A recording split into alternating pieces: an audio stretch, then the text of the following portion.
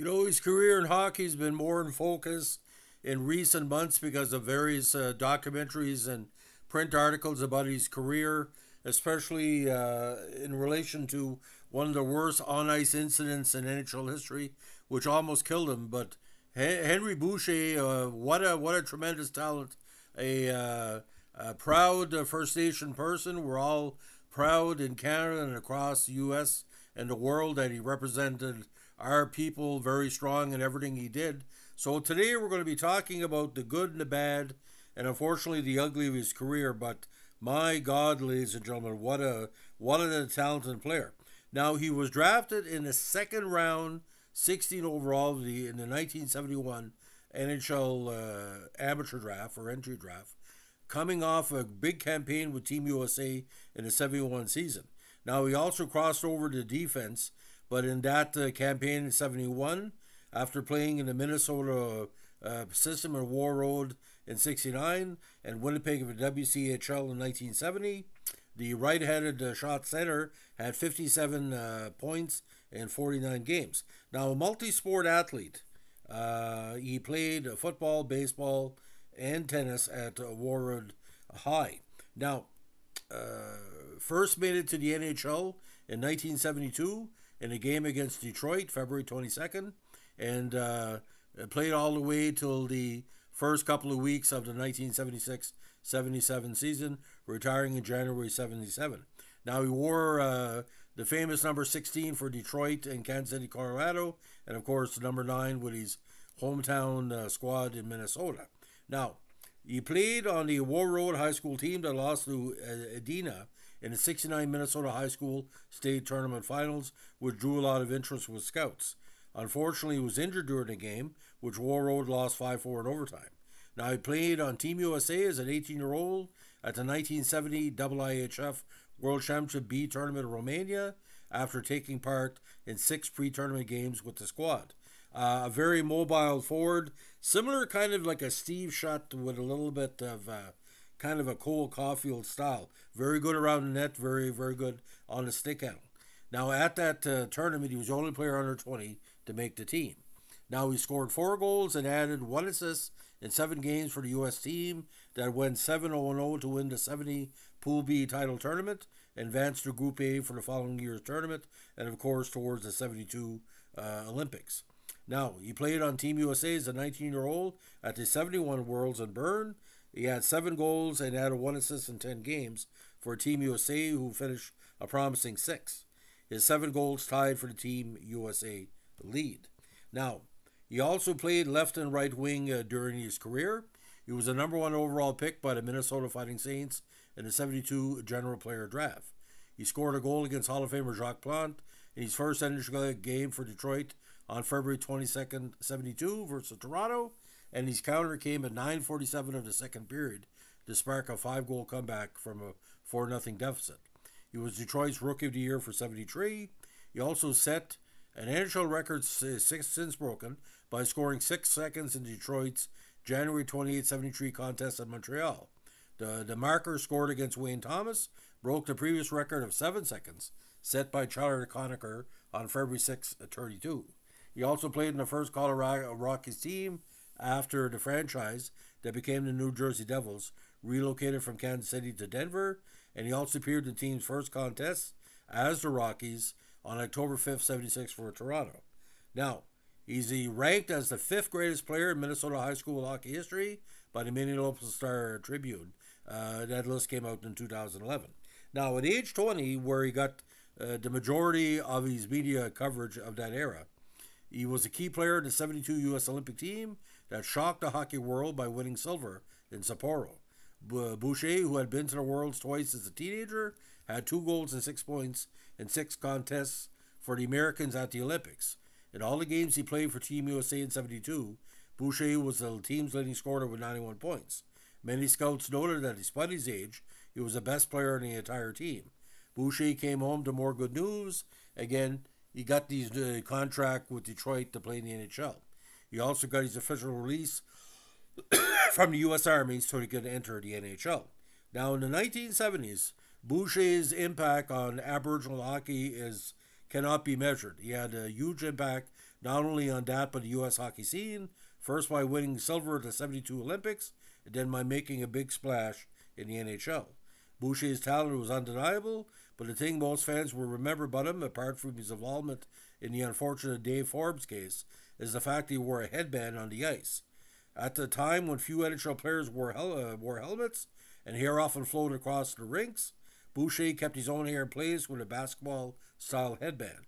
Prior to Boucher, no NHL player had ever been wearing such a headband in games. Later, Buffalo's Rick Dudley would soon follow, but Boucher was the original headband wearer. Although he wore a helmet during the Olympics and his brief NHL stint in 1972, he began wearing the headband during his first full season with Detroit in 72-73. Boucher had grown his hair long, which was a problem because he kept getting in his eyes and causing problems with his contact lenses. Now, the headband was suggested to him by a friend, and Boucher was also an avid tennis player, and athletes like Bjorn Borg were making headbands popular in tennis at the time. He also became something of a national sensation when he appeared on back-to-back U.S. national Sunday afternoon TV broadcasts. In the TV game on January 28, 73, again he scored the NHL record 6-second goal in the victory at Montreal. The headband would become his trademark, and he wore a variety of colors and styles through his NHL career. Now, Boucher was a rarity for other reasons too. He was an American playing in the NHL that was also almost entirely made of Canadians. Not only that, he was a full-blooded Ojibwe Chippewa Native American. His ethnicity only seemed to add to his legend. In fact, Boucher was said to have worn a headband to draw attention to himself so that young Native players would see that one of their own had reached the NHL. Unfortunately, in the sign of the era, the rest of the hockey world wasn't terribly diverse, and engaged did something that will almost surely be considered offensive in 2024. Whenever Boucher took the ice in Detroit or many other U.S. cities, the arena music directors will play Indian war chants in an effort to draw humorous attention to Boucher solely because of his ethnicity. In the years after his retirement, Boucher had worked tirelessly to encourage diversity in hockey as a member of the NHL's Diversity Task Force, and in the countless speeches he gave to discuss his own story and the opportunities available to others who come from non-traditional hockey backgrounds. Now, nickname, of course, the Chief. Other post-war draft teams include Warroad of the CCHL, Team USA, Virginia of the AHL, and Minnesota WHA. He also attended the University of Detroit. Now, when he moved to Seattle after retirement, he worked as a travel agent. He later returned to Warroad and went into the real estate business, joining Palin Realty in 87.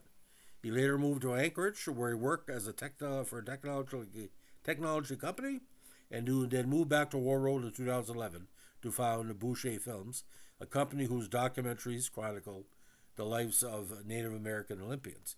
Now, he is also the first cousin once removed of talented NHL player T.J. Oshie, and T.J. Oshie's father, Tim, is Boucher's first cousin. He's also a distant cousin of former NHL great Gary Sargent of the Stars and former minor leaguer Earl Sargent. He's also the father of former minor leaguers Henry Boucher Jr. and J.P. Boucher. Now, again, the Boucha-Forbes incident, January 4th, 75, it's covered in the previous podcast, and the new documentary talks about that.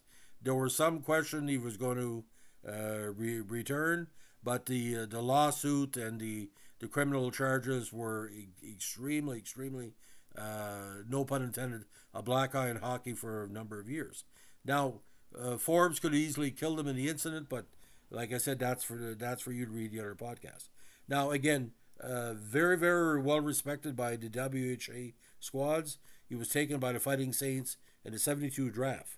Now, the big line, of course, he played on was Red Berenson and Bill Collins for Detroit in 73. Now, he was part of the Fighting Saints, the 76 squad that folded on February 27, 76.